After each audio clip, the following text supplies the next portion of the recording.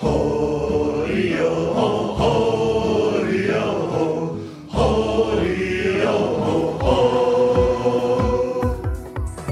and welcome to a very special bonus episode of the Spouter-Inn. I'm Chris. And I'm Suzanne. And today we are very excited to welcome to the podcast David Hadbawnik. David is a poet, a translator, and a medieval scholar, and his Aeneid Books I through 6 was published by Shearsman Books in 2015. In 2012, he edited Thomas Meyer's Beowulf, published by Punctum Books, and in 2011, he co-edited selections from Jack Spicer's Beowulf for CUNY's Lost and Found Documents series. He's published academic essays on poetic diction in English poetry from the medieval through the early modern period, and his latest book, Holy Sonnets to Orpheus and Other Poems, was published by Delete Press in 2018. I have worked with David a lot, and I'm very excited to have him on the show. Welcome, David. Thank you for joining us. Thank you, Suzanne and Chris, for having me on. Now, we're having you on because you translated, or in fact, you're in the middle of translating the Aeneid. Your first half of the book has been published already, but you're still working on the second half, I believe. Mm-hmm. So, of course, we have to start by asking, what drew you? Why? Why are you translating? There are many translations of the Aeneid. Why did you decide to tip your hat into the ring as well? Well, it started as homework. Essentially, I was working with a professor named Don McGuire at the University of Buffalo, and we were just hacking our way through various things, and we worked on some Aeneid, some really gripping passages. Actually, the passage that I know you'd all had been talking about and that had come up on your Facebook feed, Chris, the very end of the poem, when Aeneas finally confronts Turnus, but also the scene where Venus comes down and visits Aeneas when he first lands in Libya. And in all the different sorts of things that we were working on, something really clicked for me with Virgil. I know you, Chris, you were talking about how for you, reading through the Latin was a grind until you got to Ovid. That was kind of a treat. For me, it was just the opposite. I do really enjoy Ovid, but I found something about translating Virgil to be a little more manageable for me. And so I was inspired by weird projects like, I don't know if you're familiar with Sandow Burke's translation of Inferno and actually the whole Divine Comedy. He's also done the American Quran, which I just love. I didn't even know that. That's wonderful. My God. And his Dante is amazing. Yeah, so things like that. And of course, Thomas Meyer's Beowulf and Christopher Logue's Iliad. So I just thought, why not? Why not just take on this crazy, impossible task of translating this entire book? And it's been a 10-plus year journey. Wow. Had you read the Aeneid in translation before? Not since I was a kid. You read it when you were a kid? Yeah. That's really neat, because one of the things we were interested in thinking about was, the extent to which it was a school text. And I know that, late 20th century student experience is obviously really different from that 1,000+ years that we might talk about when we're talking about Latin education. But there is a continuity there, too. Yeah, I'm sure they were like kids' versions of the Odyssey, the Iliad, mm-hmm. the Aeneid, and then it came back in a big way during my graduate studies, as it would, studying medieval material. Do you remember as a kid what parts you liked? Like what spoke to you in it? I think a lot of the same parts. People talk about, one of the things I love about your show, and the question that Chris asked on his Facebook yesterday was, do you like this book? Mm. The idea of taking pleasure in something. And I think a lot of the same things that people were mentioning are things that I took pleasure in, especially books 1 through 6, all the stuff about the travels and getting lost, and the parts with Dido and all the pathos and the journey into hell and all of that stuff. So what's it like doing the last 6 books? One of the things we were thinking about together is that, we were all on board for the first 6 books, and like book 12 is kind of exciting, but 6 through 12 in general is like, how can I put it? It's a lot less variety. So what's that experience like working through them? You're in book 8 now, right? And you work on the translation? I'm actually about halfway through book 10. I've finished the raw translation. I just need to go back. I say I just need to go back. I need to put it into serviceable poetry. About halfway through book 10 now. And it's a grind in a lot of ways. I finally got to see Hamilton a few days ago. I'd been listening to the soundtrack for years, and I loved it. But I felt a little bit the same way in terms of like the first half was so amazing and there's so many great things happening. And then you get to the second half and it's like, suddenly I'm watching Thomas Jefferson and James Madison rap about the Constitution. And he makes it interesting, but let's be honest, there's not as much fireworks as there were in the first half. And I feel like that's analogous to how the second half of Aeneid works. It's a lot of inside baseball sort of treaties being made and broken. And I know I tweeted this a couple weeks ago. There's just a lot of lists in the second half. There's lists of people getting killed and lists of people that are showing up with Aeneas. And it gets to be a bit of a grind in spots for sure. Or maybe, like you were saying, it's inside baseball. Like it's something that we are not attuned in quite the right way to take in. And, maybe other generations as well, like medieval commentators were saying, like they comment up through book 6 and then after that, they're like, not so much. Now, Suzanne, you were reading David's translation for the first time just recently. And I wonder if you would get across to the listeners who maybe haven't read it yet, what it's like as a translation, because it's not like the translations that we were using when we talked about the Aeneid in our main episode. Well, we got to think about what is a translation for, right? So whether it's meant to give you a path into the text, the original text, so in this case, the Latin text, right? Or whether it's meant to stand on its own as a kind of parallel or a kind of counterpart to the text, right? And so, David, I was reading an interview where you talked about your process, how you make what you called just now the raw translation, and then you make it into poetry, you make it into something else. And that's partly the movement from prose into verse, but it's also something else happening there. And so as a reader, it's like really, I want to say disorienting, but that often has a negative connotation. It wasn't negative at all. You don't begin where people might expect you to begin with that very famous beginning of Arms and the Man, right? You put us in a different opening spot. And I think that's really good because it defamiliarizes the text. And then one of the other things you do that's really very different, but I think effective in a really interesting way, you divide the books into sections. And sometimes there's an opening Latin line, and then you get your verse translation, your rendition of the text, and it's in parts. And so the Aeneid, Virgil's Aeneid's in parts. It's in these 12 books, but that's continuous within the books, right? We might have different narrative moves, but each book is like a container. And you've made it instead into many parts. And so I found myself thinking a lot about this part-whole relation and what's at stake when we move from an epic in 12 parts, where there's this apparently kind of continuous flow within each book, to something where we've got instead many separate parts. It's like a mosaic or something. And the fact that there's these amazing illustrations in it that your collaborator had done heightens that mosaic effect, because we get image as well as words. And the words are very imagey too, like the way the letters are set or the way you use capitals. It's visual in a way that is very different from the Latin text. Anyway, so that's a lot, but it's doing something that's very different from the Latin text, but it's also resonating with it or harmonizing with it. I keep thinking of oral metaphors for some reason, in a way that's really satisfying as a reader. The other thing I think is worth noting is that it also, in a sense, it's maybe the wrong word, but streamlines it. Like you mentioned how the very opening, I Sing of Arms and the Man, the sort of call to the muse is gone. And a lot of small details are gone throughout the poem. But nevertheless, by doing that, I think a lot of the energy and excitement of the poem comes through. You can see this in the sporting section in book 5, which we've talked about endlessly now, I suppose. But like the descriptions of the races and the descriptions of the fighting become so much punchier, so to speak, if you are able to carve away and just find the muscular structure of it. I don't know. I keep wanting to use these, like, it's very muscly, it's very wiry, it's very taut. I don't know if those are adjectives that you're going for. They seem fraught in a work like the Aeneid to describe it that way, but it also seems appropriate. Yeah, I mean, thank you to both of you for those kind words. I mean, I think my ideal reader would be somebody who maybe knew a little bit about the Aeneid, but was not an expert per se, and would read this and be encouraged to keep going, first of all. So that is one of my intentions, is to sort of make it punchy and episodic.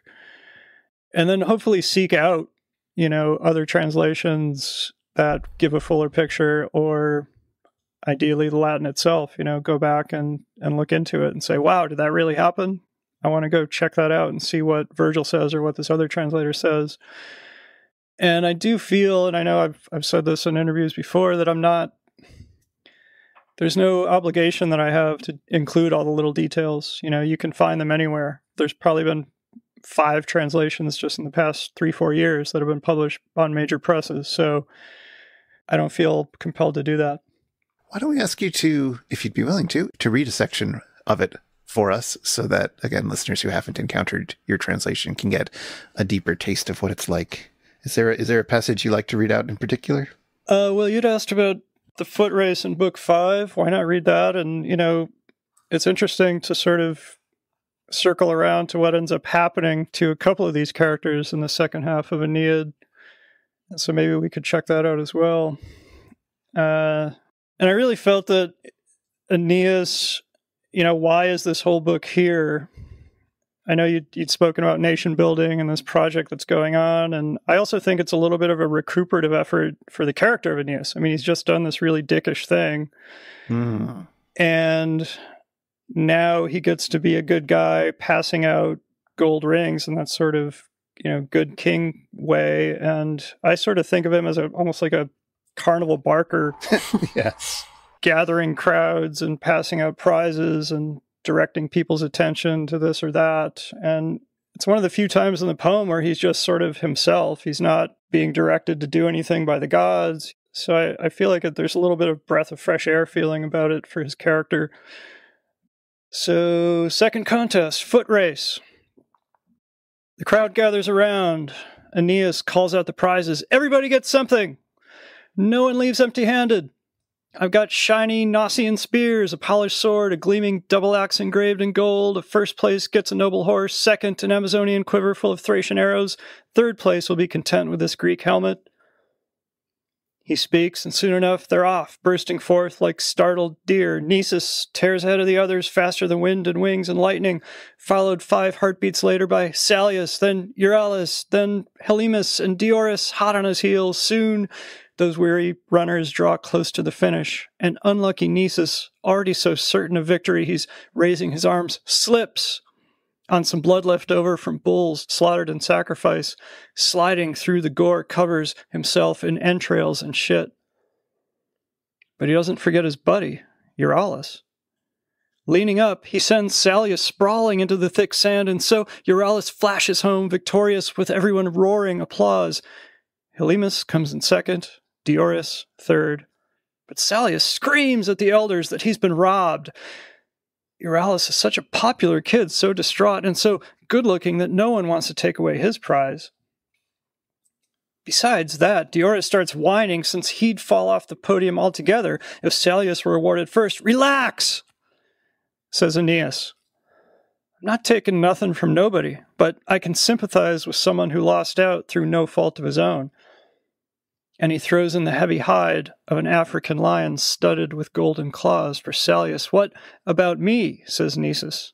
I should have won the whole thing. And he lifts up his face and his arms, covered in gory filth. Aeneas laughs at him. He holds up a shield made by Didamon, which the Greeks once snatched from a column sacred to Neptune. Take this, he says.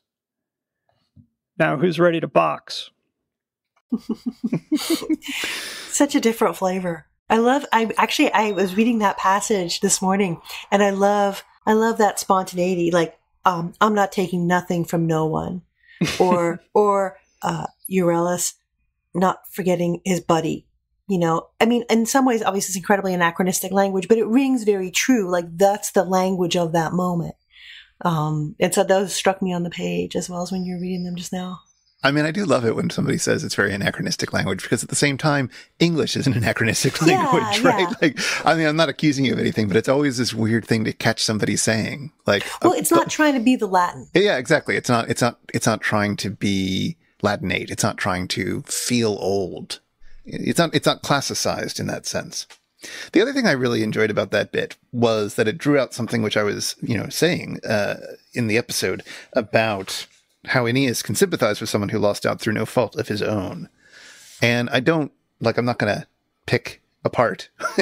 Your translations, I don't have the Latin in front of me. I have this other translation that I was using, and he doesn't seem to explicitly say that there, but it's totally behind what he's saying. And so it feels like, I don't know if you were thinking in terms of adding interpretive elements like that into it. I mean, obviously all translations do that, but I'm very much in favor of this. I'm very much approve of making that more explicit, saying, yeah, this is how I'm reading it. Therefore I feel like I can get away with saying this here. Get away with. That's a terrible way of putting it, but you know what I mean. Yeah, no, geez, it's been so long since I did that particular passage, but yeah, throughout I was very much trying to translate Aeneas's character as much as I was the words that they were actually saying or being said about them. One of the things that you said, you're talking a lot about agency with Aeneas and how, and I totally agree with what you said. He lacks agency throughout the whole poem. He's really being blown around by whatever god happens to get a hold of him at a particular moment and pushes him in a certain direction. I feel heartbroken about that in a lot of ways, So you're just constantly trying to figure out who this guy is. I think he doesn't even know who he is or what he's supposed to be doing one moment to the next. It's so interesting that it's in the environment of the games that he has agency, or he has that kind of control, because late in book 5, once the whole business with the ships is happening and so on, then you have people giving him advice. His father appears to him briefly as an apparition. He asks Jupiter to send the storm to put out the fire in the boats. We're back in that usual world of limited agency for Aeneas. But in the games, in the world of the games, that's where he's Father Aeneas, right? That's where he's able to control things. That's so interesting. I hadn't thought of it that way before. Yeah, no, that's a really interesting point. You brought up the idea that it would be worth tracking some of these that would be worth tracking some of these characters down for what happens to them in the second half of the book. And I was really interested in some of the ways that these sporting events presage the fighting that they're going to be doing in the second half of the Aeneid. So as you're working on that, as you're thinking with those characters now, what is striking you about how these characters, about how book 5 parallels later events or doesn't, or what? Well, certainly the friendship between Nisus and Euryalus is going to loom large for what happens to them in the second half. And the problem that Virgil has narratively is that he needs to, Dido has cursed him and said, let them reach Italy, but take away Ascanius, take away his son. Well, that's not going to happen. That can't happen in order for Rome to be founded. So Virgil needs to gin up other losses that he'll have to endure. And the big one, of course, is Pallas. And boy, does he have a lot of work to do to make that meaningful. But another one is going to be these guys. Mm-hmm. And to sort of throw something more on the fire, Euryalus' mother is, for some reason, along with them at camp. And so it's not just going to be a loss of these two great friends, it's going to be a loss of a son. And boy, does that hit me hard as a new father, feeling like this book just more and more is about taking away sons from fathers and mothers. And, but it, again, it can't be Ascanius. He's literally sort of sealed off in bubble wrap for the war itself. And so, yeah, we get these guys hatching this plan. I mean, to the extent that there's a preview of their characters, I think it's really just the friendship. You get the sense that these guys will do anything for each other. They love each other. There's a bit of a, perhaps a homoerotic element to that emerges in book 9. I've got a few lines of it. Should I read a few lines of it? This Sure. is from Mandelbaum. Nisus was guardian of a gate. Near him stood Euryalus, his comrade, and no one who served Aeneas or carried Trojan weapons was more handsome, a boy whose face unshaven showed the first down of his youth. Their minds and hearts were one. In war they charged together, and now, too, they shared a sentry station at one gate. It's just interesting language in the sense that, there's the homoerotic aspect, there's the intimate friendship, there's the companion, comrades in arms aspect of it, but they're at one gate. Their minds and hearts are one. Like this whole idea of 2 and 1, it seems really interesting here. I'd love to see how you translated that. Let's see. I got it right here. All along the walls, the whole army camps out, watching, taking shifts, each to his given task. Nisus, their toughest SOB, holds the gate. He's a good man with a spear and light arrows. With him, Euryalus, best looking among the Aeneades, who fills out his uniform like nobody's business. A fresh-faced lad whose cheeks preserve the flower of youth. One love burns between them. In battle, always one, right beside the other, and now they man the gates together as sentries. That's good. I like that. What has been some of the more challenging parts to translate, to decide upon, to settle on, to wrestle with? Book 6 presented a lot of challenges for me because unlike the sports where I had a pretty firm grounding and footing to sort of get into it and adapt the language of it, Book 6 was, especially the part where Anchises is talking to Aeneas about what happens to souls. And it gets very philosophical, and you could almost feel Dante, champing at the bit. Yeah. But I really struggle with that part, and I had to wrestle with it a lot, and I ended up feeling okay with it. I mean, again, when he sort of thumps back to this is what Rome is going to be good at, this is what other nations are good at, we're going to be all about empire. Then I was like, yeah, okay, I can I can handle this part. And then in the second half, all the lists, you just end up with these lists of people that other people killed. And one of the ways I dealt with that was just to literally write the kill list, and then put a bunch of names. And, it's never just a list. Sometimes you just get the name. Sometimes you get this attribute about them that was very important. Sometimes you get something about their lineage. And there's a big part of me that's just thinking, why is this interesting? It's certainly interesting if you're thinking about, again, this is somebody's ancestor that they're going to see and recognize and be thrilled about. So in some cases, there was one section where I put a little asterisk by somebody's name and had kind of a little footnote oh, this is something important that Virgil wanted you to know. And in some cases, I just cut them out completely. I'm like, I don't care about this part. That's neat when you describe that, the function of the list to provide that little teeny tiny moment of recognition where you have this point of entry, whether it's an ancestor or something, because it resonates so beautifully with that moment in Book 1 when Aeneas is looking at the wall paintings, the images in the temple in Book 1, and he sees Priam and he sees Hector and he sees all these different people and he's like, oh, wow, I know this. And then he sees himself, and it's this weird out of your body kind of moment for him. And so it never occurred to me before that that's one of the things that maybe the lists can do too. Yeah, and there's another moment like that when he gets the weapons from his mom. And I think that's the end of Book 8. And he's looking at the history of Rome. And there's a Battle of Actium depicted on there. And it even says, he's ignorant of these events, but he's psyched about it anyway. And it's okay. I'm also thinking about other forms of listing names, that striking New York Times cover that listed all the people, well, not all the people, a sliver of the people who had died in the U.S. of COVID, or something like the AIDS quilt, or the Vietnam War Memorial or something. Just ways of just the amassment of names, the sort of instantiation of them on the page or the quilt or the wall, and what that is like how does that function? Even if we don't read it, even if we find it a boring list to read through, perhaps there's something about that massive ink on the page or the size of the quilt that you can't display in one place at any one time.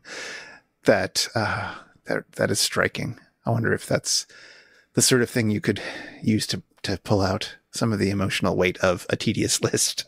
Yeah, sometimes I'm looking at it now. I'll use all caps to just, here's a bunch of guys Turnus killed, and say a little bit about one of them or two of them and how he did it. I do think, I get the sense that in a similar way to Chaucer, I don't feel like Virgil's heart is in the sort of depiction of battle scenes nearly as much as it was some of the events in books 1 through 6, which is not to say he can't do it. I mean, he's great at setting a guy up and then saying, oh yeah, and then somebody's spear came along and cut him down in mid-sentence, and describing how he fell on the ground and gore splattered everywhere. And it becomes a little bit like a Sam Peckinpah sort of butcher shop at certain points, but you don't get the sense that he's really relishing this like he was some of the other stuff. Well, most of the other works that he's known for, I mean, he's known for the Georgics and the Eclogues. They're both sort of long bucolic nature poems, right? Right. I haven't read them, I'll admit, but I don't think there's any major battle scenes in them. No. This seems like a weird turn in his output. Yeah, which is where I think some of that sense that I think you have, that this could also be read as a critique, even a satire in spots, of the bloodlust of the Roman Empire. You know, I think you could read that in certain points for sure. Like, do we really need to go into this much of a frenzy, killing this many people? You were talking a little bit earlier about some of the challenges in translating Book 6, and one of my very favorite things in your translation is what you do with that really spectacular moment when the Sibyl is speaking. Because it's striking both in terms of like the way it sounds, like the translation, like just the words, but also it's one of those places where you've used the typesetting to have a certain kind of effect. Mm-hmm. Can I read a little bit of it? Yeah. The truth seekers come to the doorway and she says, "It's time to seek the oracles. God, behold God." And she freaks out. Face explodes. Hair wild. Breast heaves. Rage, soul, giant, inhuman woman, swelled by God breath. She roared, "What are you waiting for, Aeneas? Do you need a fucking invitation to fall on your knees in prayer? Well, these doors won't open themselves." I was like, whoa! I mean, it's great. It's totally different from these more literal translations that we're accustomed to, but it does the job. It does the job so interestingly. I mean, in some ways, a little bit like what you do with Aeneas' speech in Book 5. You know, it's not what you're going to find in a conventional literal translation, but it gives you the feeling. It rings true in a certain kind of way. It feels the same in the sense that it produces the same emotion in you, but it does it in a very different kind of way. I don't know. I loved it. I thought it was very cool. And like visually what it's doing on the page was also very cool. Yeah, I think this is one of the moments where I'm definitely inspired a lot by Thomas Meyer and his use of negative space on a page. He's got the famous scene in Beowulf towards the end when there's a lone woman keening, that's what Seamus Heaney translates it as, for Beowulf has just died, and Thomas Meyer, I think he has like 2 words on one page. She cries or something, and then colon, and then you have to skip to the next page. And so, I mean, things like that, where you're sort of like, this needs some space. This needs a little bit of, you know, whatever's happening here is too intense to just be run together in lines, you know, so... And I feel like in hell, things that are scary should happen. And again, reading Aeneas' character, you know, he's frightened. Mm-hmm. You know, there are moments here where a chill runs down his spine, and again, you see Dante sort of chomping at the bit to put some really grotesque things in the Inferno, and I mean that seems to be what the moment calls for, you know. And so the language that the priestess uses is also pretty, she swears a lot. She yells at him sometimes. And I also like the moment when he runs into one of his old friends and they're sort of talking, and the priestess is like, you know, let's hurry along. And he says to her, you know, don't snap at me. And so there's this sort of bitchiness in hell that I think it was definitely fun, you know, to work on those parts. Yeah, the scariness comes partly just from like the scariness of what she's saying, what's happening, that feeling that's producing those spaced out words on the page. But also it comes from the fact that she looks pretty normal up till then. Like, she's just the priestess. She's like, you know, the lady in charge of the cave, right? And then all of a sudden she's not that. She's this other thing. I love that moment. Yeah, and also, I mean, it seems like the a metatextual moment too, in the sense that this is sort of what happens when you're possessed by a god and you start spouting poetry, and Virgil is asking for that to happen to himself at various points as well.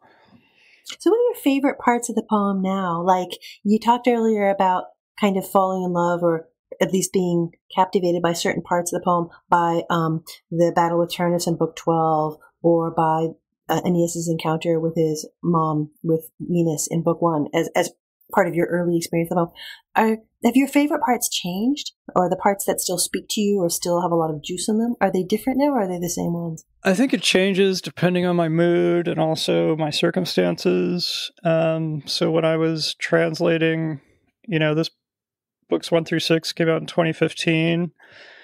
I literally got the box from my publisher like a week before I moved to Kuwait. And I was not only living in a different country, but also starting a full-time job. So I didn't have as much time to work on the book, which is why it's 5 years later and I'm still not finished. But one part I really enjoyed that sort of carried me through was, oddly enough, so when Aeneas gets to Italy, at first everything's fine. And he meets King Latinus and he welcomes him and says, "Oh, you're the guy that I've been told about. Here's my daughter." And if everything had just ended there, that could have been the end, But Juno wasn't about to have that. So he has to go off searching for allies, and he finds King Evander. And I at once felt that it was incredibly boring, because Evander is like this blowhard who every time they go somewhere, he's like, "Let me tell you about this. Here's a neat story about Hercules." And I just found it really funny after a while. It was a little bit like that scene in Airplane where Ted Stryker is telling everyone this story about how his drinking problem started, and people are like committing suicide because it's going on so long. And so, like, at one point I have Aeneas fall asleep because Evander is just talking and he just won't shut up. So stuff like that I found really just oddly sustaining, to keep working on. And then what happens to Nisus and Euryalus, actually, the part that we've already sort of hinted at, we revisit them in Book 9, they're buddies. And Nisus comes up with this plan, and it works, but as often happens, they go too far and they're caught and they're both killed, and the pathos of that is enormous when news gets back to Euryalus' mother, and it just becomes this sort of miniature tragedy in the midst of this book. Yeah, we don't lose sight of the individual people in spite of the big flowing currents of time that are washing over top of them, right? Yeah, and it's the same with Pallas, because even though you get the sense that, oh man, Aeneas and Pallas must have been super relieved to finally get away from this guy and just get back to the war. But he gives a speech where he says, "Please bring my son back." Mm-hmm. And I'm trusting him with you, and teach him all the stuff about being a prince and being a leader. I'd go myself if I could. And then he gets going on another long-winded story about the glory days. But you feel that being set up as well for, man, this just isn't going to end well, whatever happens here. Yeah, I'm struck by the ways in which a number of times in the ways you've described your work with the poem, the relationship of fathers and sons comes up. I mean, parents and sons more generally, but especially fathers and sons. And that's very overdetermined at certain moments in the text, like in the funeral games when Aeneas is commemorating the death of his father, and in the encounter with his father in the underworld in Book 6 and stuff.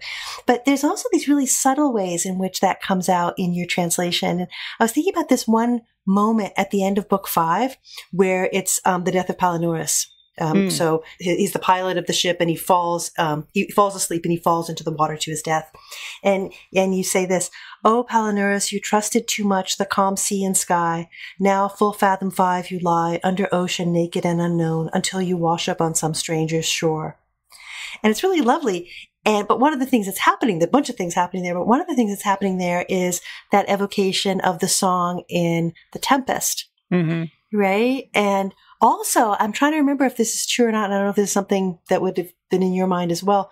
You know, that chapter, The Masthead in Moby Dick, when there's this risk that, you could fall out into the sea. I think there's an allusion to that same passage in Shakespeare in that passage in Melville. Anyway, so it was one of these moments where it was being very intertextual. And here, with regard to fathers, right? Full fathom 5, thy father lies, right? Mm-hmm. So but one question, I have two questions, I guess. One is thinking about this relationship of fathers and sons and how that informs your way of engaging with the text, but also the intertextuality, which is sometimes also almost a kind of relationship of fathers and sons. In that one interview that you did, and I was reading, you talk about a almost sports-like relation between these different writers, right? And here you're talking about Spicer's attitude toward this. You're all playing on the same field, which is poetry. You grab the ball and toss it to Keats, the shortstop. He relays it to Spencer at second base, then over to Milton at first, though Milton would make a terrible first baseman. I mean, it's and like you're sort of playful with it, but there's a fathers and sons thing that's happening in the intertextuality too. And anyway, so I was just really, I think it's incredibly interesting. And I wondered if you've been thinking about that consciously in your engagement with the text. Wow. Well, the Moby Dick, definitely not. It's just been way too long since I read that. But for sure, and again, he's going to run into Palinurus. It's a little funny because you really don't want to be a pilot for Aeneas. There's a pilot who dies in book 1. Now Palinurus is gone. It's a little bit like being the drummer in Spinal Tap, Defense Against the Dark Arts. But yeah, he's going to run into him very soon in book 6, where he tells him what happened, and it's even worse. It's like, I didn't immediately drown. I floated around. I actually made it to land. I made it to Italy, and then I got stabbed to death. I think the emotion is part of what sustains me and keeps me going. It's like wanting to find out what happens to people, and Virgil's way of, even though what's going to happen, there's this great trick that he's able to do over and over again of building in suspense and, piquing your interest and getting you emotionally involved in the characters. And so you're rooting for them even as you sort of know how it's all going to turn out. And as far as the illusions goes, I mean, that's just sort of my poetic vocabulary. I'll just be looking at the raw translation in the Latin, and I'll just start to think about how to put it together. And I'm thinking about bits of popular songs, poems I know, books I've read, sometimes newspaper headlines, sometimes something I read in a sports story, and I just sort of throw it in there and see if it fits, see if it works. Well, that might be a good way to segue to what I think is going to have to be our final question, which is that we're doing this as part of a sports cluster. You're a fan of sports. You're a fan of writing. Is there any particular piece of sports writing, sports literature, other than the Aeneid, that has meant a lot to you that you'd like to shout out or draw people's attention to? Yeah, I think there's a contemporary poet named Kevin Verone, who's got a really good book called Box Score that's all about baseball. And I think particularly for book 6, I was really riffing off of some of his moves, especially how he was arranging things visually. He was using a box of text at times and just doing this sort of free association based on various moments in baseball that he loved. And I just thought that was sort of fitting in with some of the, especially things that were happening with the priestess in book 6. So I sort of stole that technique from him. So yeah, I'd like to give a shout out to Kevin. It's a great book. Good. Yeah, I've been meaning to look into his work a bit more. Well, I think that's about all the time we have for today. But once again, I'd like to thank you very much for joining us and talking to us about your terrific project. Yeah, thank you. Well, thank you so much. It was a real pleasure. I look forward to hearing it and hearing all your other episodes. If you'd like to get in touch with us, listener, you can email us at spouter@megaphonic.fm, or we're on Twitter @thespouter. We'd love to hear from you. Show notes with links for things that we've mentioned in this episode are at megaphonic.fm/spouter/32b. And the Spouter-Inn is one of the fancy little podcasts over at Megaphonic FM. So until next time. Until next time, see you again at the Spouter-Inn.